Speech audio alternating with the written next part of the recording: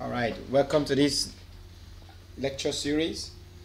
In this lecture, we are going to be looking at nucleus. Well, the nucleus is a very important part of the plant.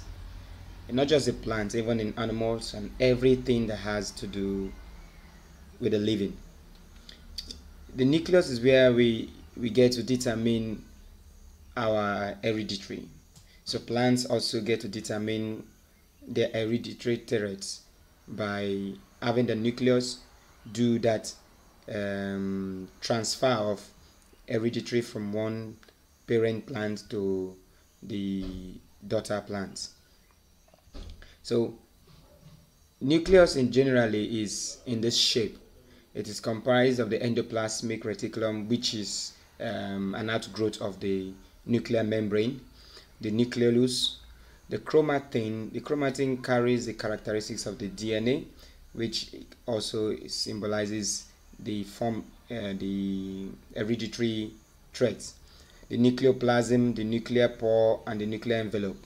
A whole lot of other things also comprises of the nucleus. So what is the nucleus? It is the controlling center of the cell. The chromosome and gene are found within it, which determine the character, activities, and destiny of each cell.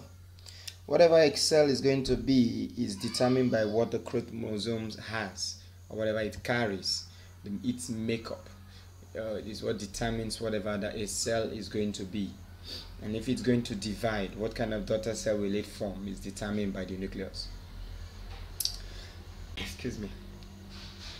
Each nucleus is surrounded by a nuclear membrane, a nucleus membrane, which is a double layer consisting of protein and lipid, similar to plasma membrane. The major parts of chromatin, the major parts consist of chromatin, which becomes distinct as a definite number of chromosomes during cell divisions. The chromatin becomes distinct during cell division, but when cell division is not occurring, it looks like what it looked in the image above that just passed. Okay, so let's just go back and see. All right, see what it looks like. It doesn't look distinct at this point in time because cell division is not about to occur, but once cell division is about to occur, it begins to look distinct, begins to go into this formation. Yeah. All right, so let's go back. Each nucleus consists of a nuclear membrane, a nucleoplasm, nucleolus, and chromatin, like I've showed you before. Now let's look at the nuclear membrane. The nuclear membrane consists of two membranes, which are 90 Armstrong thick, and the space in between them is about 100 to 115 Armstrong wide. This nuclear membrane possesses pores of varying diameter. It's 400 to 600 Armstrong. That's how wide it is. Through it, the nucleus communicates with the cytoplasm. It is the aid of the nuclear pore that the nucleus is able to communicate with the cytoplasm and tell the cytoplasmic organelles what it wants to do, such as the sites of protein synthesis, as well as other ribosomes. The number of nuclear pores vary from cell to cell, as well as from species to species. All nucleus are not the same. Some cells have similar nucleus, and those cells could be tagged, those ones that are doing similar function, grouped into a tissue. But a cell that is not of the same tissue have different nuclear composition as well as nuclear pores. The same applies to species. So, and that's why you cannot have John looking like A when John and A had nothing in common to share in respect to their cell exchanges. So the outer surfaces of the nuclear membrane has RNA, that means ribosomal nucleic acid.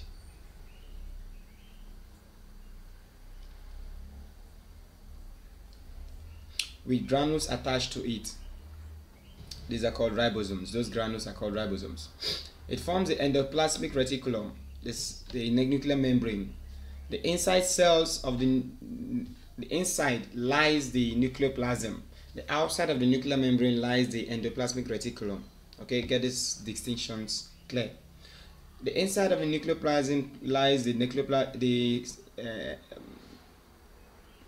the inside of the nuclear membrane lies the nucleoplasm, which contains nucleic acid.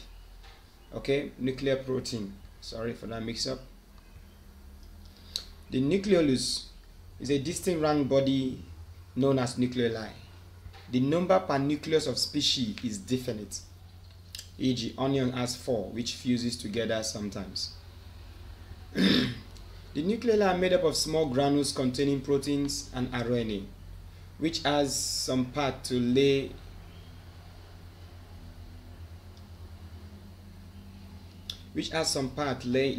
lying in the nucleus.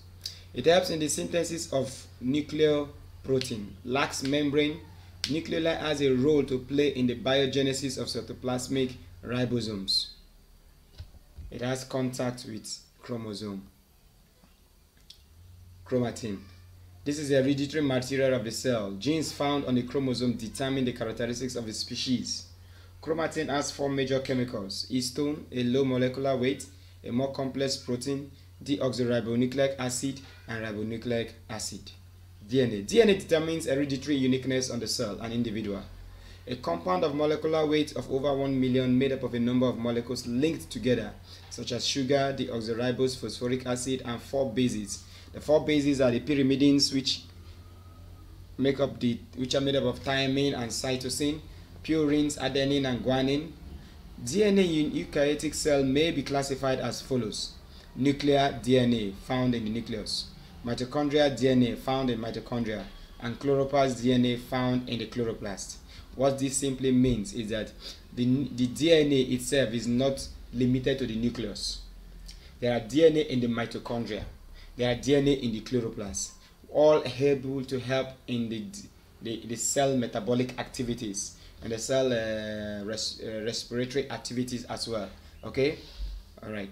So we said that the DNA is made up of number of molecules which are linked together. We talked about the sugar, we talked about the deoxyribose, we talked about the phosphoric acid, we talked about the 4 bases: the thymine, cytosine, and adenine and guanine, which are categorized into 2. The later the former 2 are pyrimidines and the later 2 are purines. What are the functions of DNA? Carries genes from one generation to another. It is responsible for the manufacture of messenger RNA. It is a controlling center for protein synthesis. It possesses power of reduplication. The mitochondria functions controlled by mDNA. The chloroplast functions and formation of chlorophyll are controlled by cDNA. Most biosynthetic functions of cells are controlled by DNA. Controls the formation of ribosomes and RNA. It gives rise to formation of enzymes. RNA consists of a single strand, may form helix in the form of DNA with hydrogen bonded bases. It contains ribose sugar, which possesses an additional oxygen molecule not found in deoxyribose sugar. Some base pairs as DNA, but thymine is replaced with uracil, which possesses 1 methyl group less. Ribosomal RNA transport or soluble RNA and messenger RNA. These are the 3 categories of RNA we have. Okay, the small large unit is the mRNA, while the large unit is the transport RNA. The mRNA carries message from DNA to the actual site of protein synthesis. The transport RNA carries a specific amino acid to the site of protein synthesis, while the ribosomal RNA function is yet unknown. So this is still in the discovery stage. Scientists are yet to figure out the function of the ribosomal RNA. Alright, the mitochondria. The mitochondria is known as a powerhouse of the cell. Yes, it consists of the outer mitochondrial membrane, the inner mitochondrial membrane, the intermembrane spaces. Okay, it has a matrix It has the cristae, the foldings, are known as the cristae, the folding points. We have the ribosomes suspended in it, and we have the mitochondrial DNA. Remember the mitochondrial DNA? Yes, inside of it. There are microscopic bodies found in the cytoplasm of cells and varies in number, about 2,500 per cell. Most are granular, rod or thread shape in terms of their shape, generally known as powerhouses of cells, sites of chemical events which supply energy to the cell. Is responsible for the fat synthesis. The size ranges from 0.2 micro unit to 3.0. Each has a double layer envelope with outer and inner membranes. Each membrane is a typical unit membrane, being about 50 to 70 Armstrong thick. Both membranes are 60 to 100 Armstrong apart, filled with fluid rich in enzymes. Extending from the membrane in there are a series of inner folding called cristae, shorter in mitochondria of plant origin. Increased surface area in the interior. Number of folds per unit of volume varies. Mitochondria has two cavities, the outer between the membranes, the inner cavity limited by cristae. Mitochondria are essential structures where combustion of organic substances takes place. They perform two important tasks. 1. Carbohydrate, proteins and fats are broken down into smaller molecules during which energy is transferred. This process takes place through a series of steps, each controlled by an enzymes. You get to know more about this process in crop physiology. Such reactions are known as oxidation. Energy is not yielded in form of heat, but passed on to another molecule that contains phosphate, where it is stored by a process of phosphorylation in the form of energy phosphate bonds known as adenosine triphosphate. So it has two forms. It breaks down carbohydrate, proteins and fat, and it also leads to the formation of energy, which is used by the plant to carry out certain metabolic activities. Plastids. Alright, plant cell chloroplast structure is an example of plastids.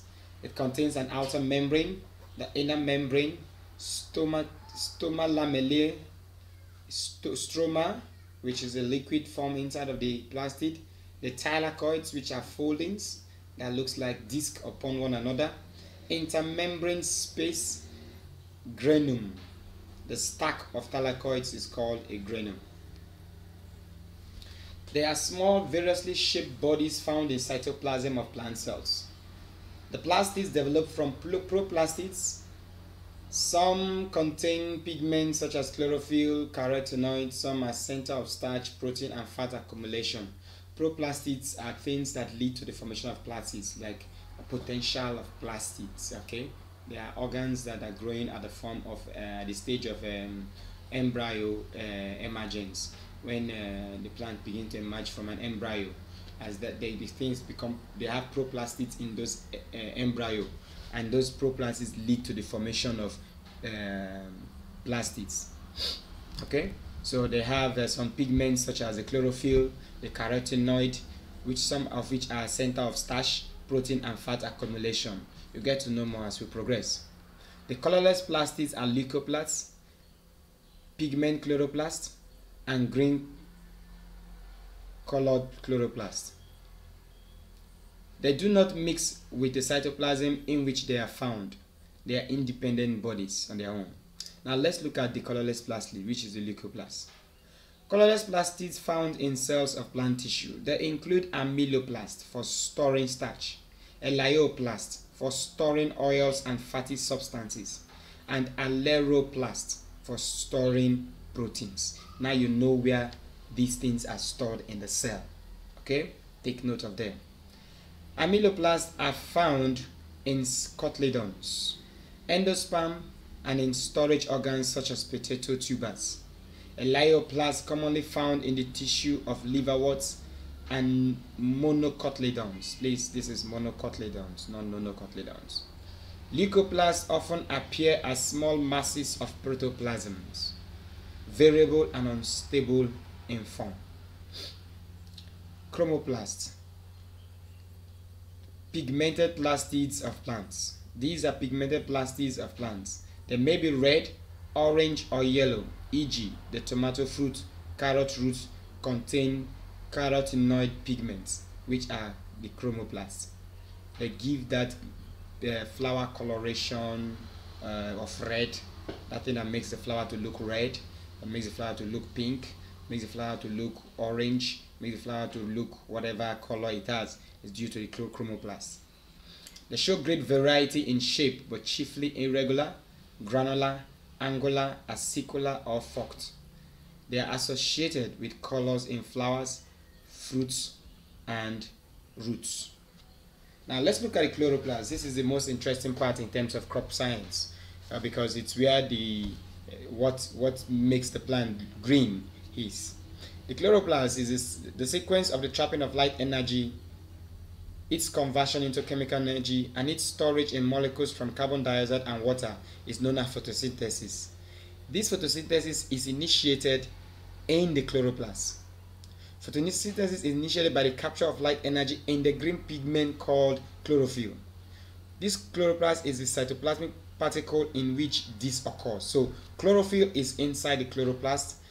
So the photosynthetic activities which take place in the chlorophyll is taking place inside the chloroplast. It is the largest cytoplasmic structure in the cytoplasm that can be seen with a low-powered microscope. Okay, a low-powered microscope. All right, so let's get that corrected. Let's get that corrected right away. Low-powered microscope. All right. The size, shape, and distribution vary from different cells and species, but remain relatively constant in same tissue. 4 to 6 microunits in diameter and 1 to 3 micro in thickness. May be spherical, ovoid, or discoid. Right? A matured chloroplast remains surrounded by a semi-permeable membrane, which comprises of 2 separate layers. Semi-permeable membrane means it has a selective ability to allow something come in, something not come in, okay? And a space between them. Internally organized into series of lamella and non-lamellar areas, which is stroma. The grana remain embedded in the stroma. The number of granules varies in different chloroplasts. Each granum consists of double membrane disc or lamella which vary in thickness. Granum lamella and stroma lamella. So various particles may be found. We have the chloroplast ribosomes, the proteinaceous stroma, we have these starch grains, we have the osmophilic globule, and sometimes phytoferritin, as well as fine fibrils of DNA. Remember I told you about the cDNA? In the stroma is found suspended a chlorophyll containing lipoprotein membrane system, serve as a site of light reaction and electron transport system operating during photosynthesis. It is found in the form of flattened sacs called thylakoids. You now know what they're talking about.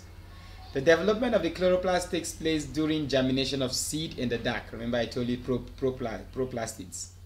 The cells of the seed contain small double membrane structures which appear colorless but can be shown to contain low concentration of substances which are precursors of chlorophyll. When exposed to light, these precursors are immediately converted to chlorophylls. Same time, a process and growth and development occurs which lead to the transformation of small prochloroplasts into typical photosynthetic chloroplast. This entire process takes place within 24 hours of germination of the seed. The main functions of chloroplasts are to take part in active photosynthesis, to trap light energy, which is used for enzymatic control reactions to form an energy compound called ATP. Chloroplast is a dual energy converter since the energy of sugar and ATP can be used in the cell in a variety of ways. So these are the different plastids, the chromoplasts, the proplastids, the chloroplasts, the leucoplasts, and the amyloplasts. So that is all for this lecture series, and if you have any questions, please do well to ask via the comment section or any other channels available. So thank you See you in the next lecture series.